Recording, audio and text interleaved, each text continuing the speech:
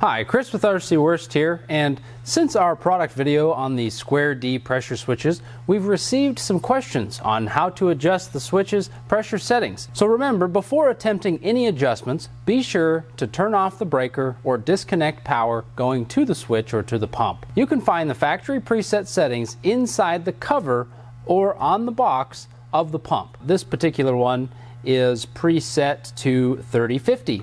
So that would be the pump turns on at 30 psi and off at 50. If you have a submersible pump, it's most likely going to be set to 4060 because that's more common with the submersible pumps. And you'll even find some jet pumps, usually smaller horsepower, or some centrifugals more focused on irrigation that run on a 20-40 split. You'll find most pressure switches operate with a 20 psi or 20-pound differential.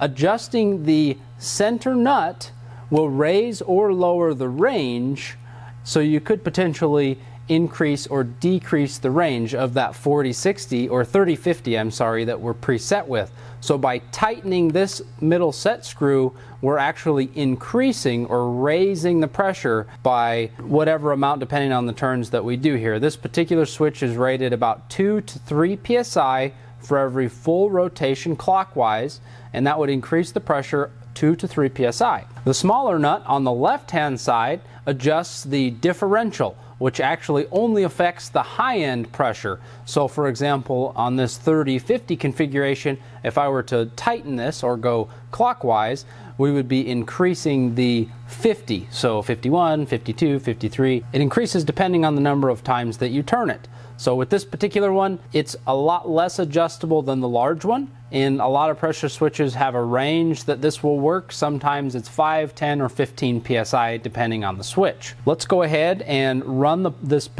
pump through a cycle so you can see how the pressure switch operates, and we'll also see what's going on with the pressure gauge.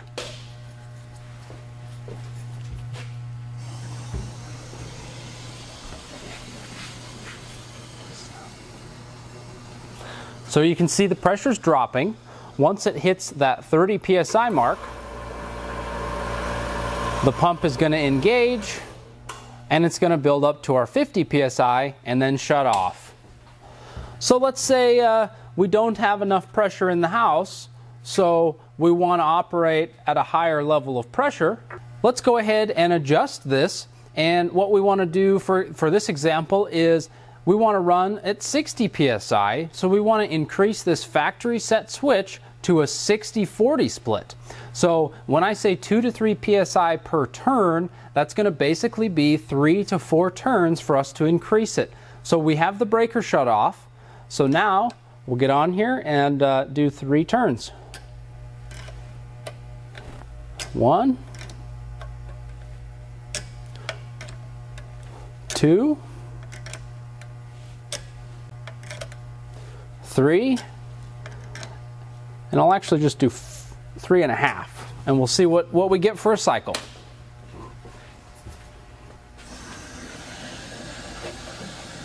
So the pressure's dropping.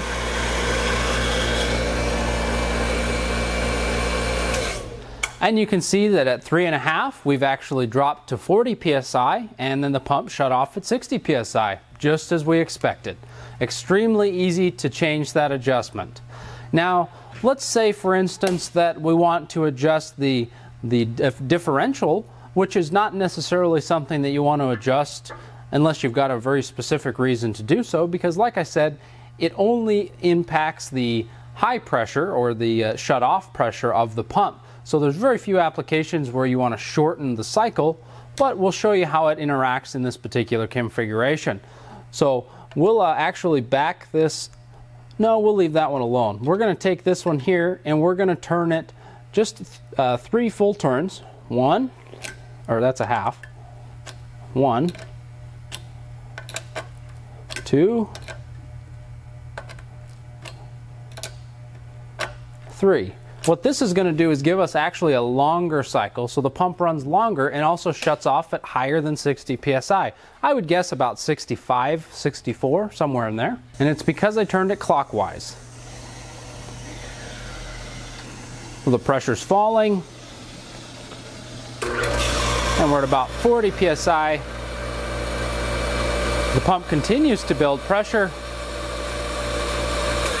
and about 66 actually, so that was about what was that, 3.5 turns, or 3 turns I believe that I did on that one. So 3 turns upped it about 5-6 psi, so it's almost 2 psi per turn. Now for a quick recap. Here are some reasons why you may want to adjust your pressure switch settings. For example, your surface pump is located at a lower elevation than the home or area that you need to supply water to. Raising the range will compensate for the pressure loss of the hill. Have more pressure in the shower or faucets. If you have low pressure in the second story of your home, in some cases increasing the pressure of the pump can compensate for that. If your switch is not operating like it once was, here are a few tips and things that you can check. Sediment or debris built up in the nipple which connects the pressure switch to the main water line. Sediment or debris buildup in the switch's screen which can affect the diaphragm's performance. Or perhaps your switch could have gone out of adjustment over time because of a temperature change or aging metal springs. It is a mechanical device, so it's always good to check it from time to time. Anytime you are working with the switch, it is important to be sure to turn off the power to the pump, in addition to draining the system if you do need to remove the switch itself. Here's a quick recap of the range. This is the adjustable center nut on the pressure switch. Turn clockwise to increase both the cut on and off pressure. Turn counterclockwise for a lower cut on and off pressure. Again, the general rule of thumb is 1 full turn is about 2 to 3 psi. This is the recommended adjustment if you need to increase the system operating pressure. A quick recap on the differential. This one is also turned clockwise in order to raise the cut-off pressure. Again, the differential only adjusts the off pressure, or the high side of the pressure switch. You can turn the nut counterclockwise to lower the cut-off pressure. General rule of thumb, this particular setting doesn't need to be adjusted other than for very specific applications, so unless you've got a reason to adjust it, just avoid it. The spring that's used in the differential is a lot less forgiving than the spring that's used on the range or the primary adjustment, and so it can often be a lot more difficult to get it back to the factory settings. Here's this graphic once again just to give you a visual representation of the range and the differential adjustments and how they affect the pressure settings on the system. So that's it. Hopefully we've answered all your questions about adjusting a pressure switch, and if we didn't, leave a comment below or give us a call. Thanks for watching.